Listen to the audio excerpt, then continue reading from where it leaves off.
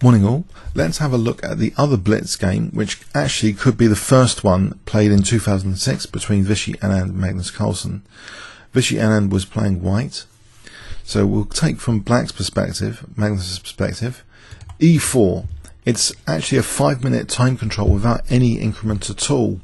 A lot of the modern GM Blitz tournaments have increment, but I believe in this Glitnir Blitz, no increment at all, just 5 minutes each. So e5 from Magnus, bishop c4, a little bit of a surprise. The most common move is knight f3, knight f6, d3, very solid from Vishy, knight c6, knight f3, bishop e7, all standard stuff, putting the bishop on e7 here. White castles, black castles, rook e1. It puts pressure indirectly on the e5 to discourage any d5s here. d6, a4, maybe knight a5 was a concern. The bishop can now be tucked on a2 on any knight a5s.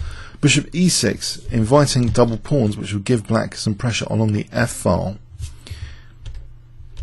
Knight c3 from Vishy, in return, not minding double pawns. This would give white good control over that d5 square, pressure on that d file, and also potential for c5 at the right moment to undermine black's pawn chain.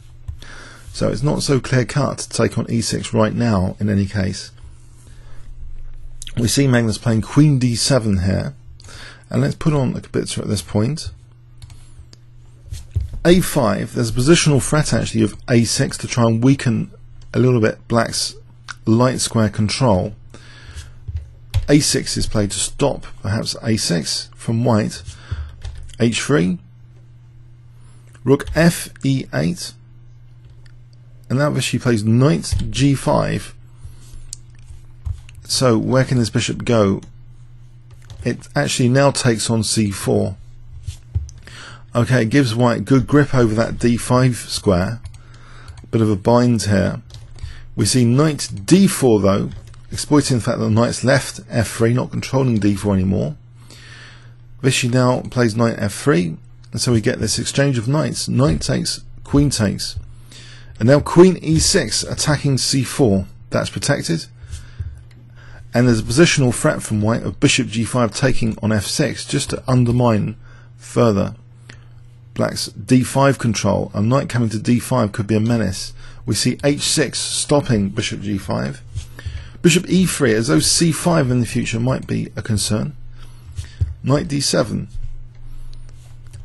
increasing a grip over the c5 square, but also now potentially a dark square bishop exchange to try and weaken white on the dark squares. A lot of the pawns here are on light squares, so if the dark squares can be weakened, that might help black.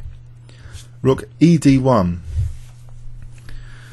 bishop g5 is played now. Knight d5, threatening knight takes c7, forking queen and two rooks, so that has to be protected somehow. We see actually rook ac8, still inviting the bishop g5. Another alternative here to protect c7 was bishop d8, but Magnus really is keen on getting these dark square bishops off. We see bishop takes g5, h takes g. Okay, it's double pawns, but white's dark squares have been weakened here. Queen g3, attacking g5, that's protected. Now queen g4, a bit of a sneaky move here. A natural move like knight f6 can fail disastrously in this position, with two different moves. Either queen takes c8 spectacularly because of knight e7 check, that's winning the exchange, or just simply knight e7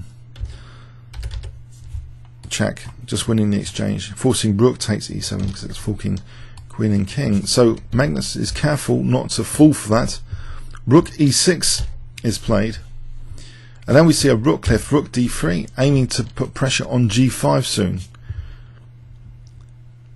King f8 is played here, a very interesting move. King f8, getting out of the way of some potential problems on that g file. Rook g3, and also sidestepping the knight e7 check resources. The king was a bit of a liability there, and with the king on f8 now, knight f6 is far more possible. If it had been on g8, then knight e7 check would have still been that kind of cheapo tactic to win the exchange. So here knight f6 is possible, knight takes f6, g takes, double pawns again, capturing towards the centre. We see h4. Now if black played in this position g takes h4, then queen takes h4 is very strong. It's attacking the queen and it's threatening queen h8, winning the rook here. So this is actually a terrible position for black. This would be completely lost. So Magnus is forced after h4 to do something else. He accepts an outside pass pawn from white by playing king e7. He's ready though to put pressure on that outside pass pawn if h5 is played. h5 is played.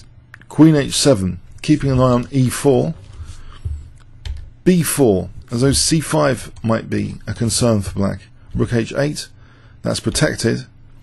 Rook a3 to c3 is a potential maneuver for white here for c5 if black doesn't do anything. But here Magnus breaks out of the position a little bit. He frees his pieces a little bit energetically with a pawn sacrifice. f5, and it's a pawn sacrifice with check even. Let's examine some possibilities here. If e takes f5, then rook f6, and Magnus is going to be okay here according to engines. Very okay in this position. This kind of position offers white only a disadvantage. There's weak pawns, etc. So a very interesting pawn sacrifice. If it's taken with e takes, then rook f6 seems sufficient here. And if queen takes, then we can just take here. And in this position, apparently, there's a very, very good move in this position, in this variation. Not to move the rook, because then g4. So Magnus must have seen this, but instead, in this position, g4 from black. And this is nice for black. If, for example, takes, black is doing fine here. He has the undermining move f5 in this position. And this is breaking up all of white's pawns, and actually black's going to end up better. So very, very energetic idea, this pawn sacrifice played in this 5-minute game here, this f5. Fantastic idea in the circumstance. But we're left with this other possibility, which is played. Queen takes g5 check, which is sidestep those variations. Rook f6, and we see now just rook e1, offering a kind of counter pawn sacrifice, letting black take on e4, which Magnus does, but it does also give this f5 square for use. Queen h4, queen f5. And Magnus at the moment is back in the game. In fact, if we just rewind there for a moment, perhaps white could have played something else here, like bringing the rook in to just keep control of that f5 square, maybe just taking on f5 and taking on e4. So Magnus for the moment got back in the game here after this queen h4, but it's dangerous still for black. There's this nasty pin. How does he deal with this? What is white actually threatening? Well, rook takes e4 is on the cards now. Magnus plays queen f5, and there's a potential threat now of rook takes h5 to deflect the queen away from f2 or e4. If rook takes e4, let's have a quick look at rook takes e4. In this position, rook takes h5. So that's very nice for black, in fact. There's a problem either on f2 or e4 here. So black's fine. For example, takes, queen takes, we can take on f2. Black's doing fine. So for the moment, after queen f5, we see actually the move rook e2, taking away this rook h5 threat. Now another energetic pawn move from Magnus. Very energetic indeed. E3. So if this is taken with the F pawn, then that's losing a whole rook for white. Queen F1 check wins the rook very safely. So Vishy takes with the E rook. If he took with the other rook here, again, this is problematic, for rook takes H5. So very precise moves in these each time. For a 5-minute game, that's quite a hard task. We see now queen takes C2, and it looks as though C4 might be a problem in some lines. Rook Ef3, using that pin, putting pressure on F6, and now actually it seems white's got a big advantage here technically from the engine perspective. Something has gone wrong in this continuation. In fact, let's just rewind here. To keep the advantage minimal, queen F4 apparently was needed, just to try and get the queens off. But by Magnus playing queen takes C2, this is actually quite nasty now, this position. The F5 square has been taken away from the queen. Nasty pin here. We see check, king H2 and the queen coming back. But now G4 threatens G5. Queen G7. White is significantly better. G5. Rook takes F3. Rook takes F3. How can Magnus survive this position? King E8, getting out of the discovered checks. King G3. Queen H7. H6. White squeezing here on the king side. Queen B1. As though there might be a perpetual threat check, or even worse, Queen G1 check. The king steps back for the moment. Queen G6. The blockade now is lifted with Rook F6, kicking the queen out of G6. Queen D3, and here technically there's a knockout blow in this position, which was actually missed. Vishy Anand played Queen G4, which looks good to get onto C8, but there's something even more crushing here. Is actually the move G6 first. G6 first weakens black's control of the E6 square, which means actually, well, if it's left, G takes F7, so if it's taken, Queen G4 is actually crushing in this position. There's no defense against Queen C8, no reasonable defense. If King E7, we can use the E6 square, like check and just Rook F7, check, King G3, and black's run out of checks and has to give up the queen, or something with Queen F4 check. It's hopeless. But Vishy Anand missed this opportunity. It's only a 5-minute game though. Accuracy is very hard in a 5-minute game with the limited time constraints. So we see this Queen G4, second best move instead, which allows actually King E7, and note this F7 pawn guarding E6 crucially. And now Queen F3 attacking F7, but now Queen takes C4 protecting F7. Magnus has minimized the damage. He's only slightly worse now.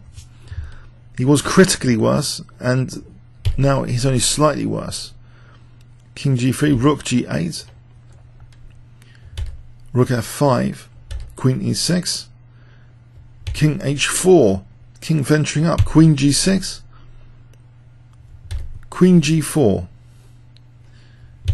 Queen E6, Rook F6, inviting an exchange of queens. Perhaps Magnus could have refused that with Queen D5 or Queen B3, but he takes the queen off. King takes. Now D5, using his own pass pawn here. King F5.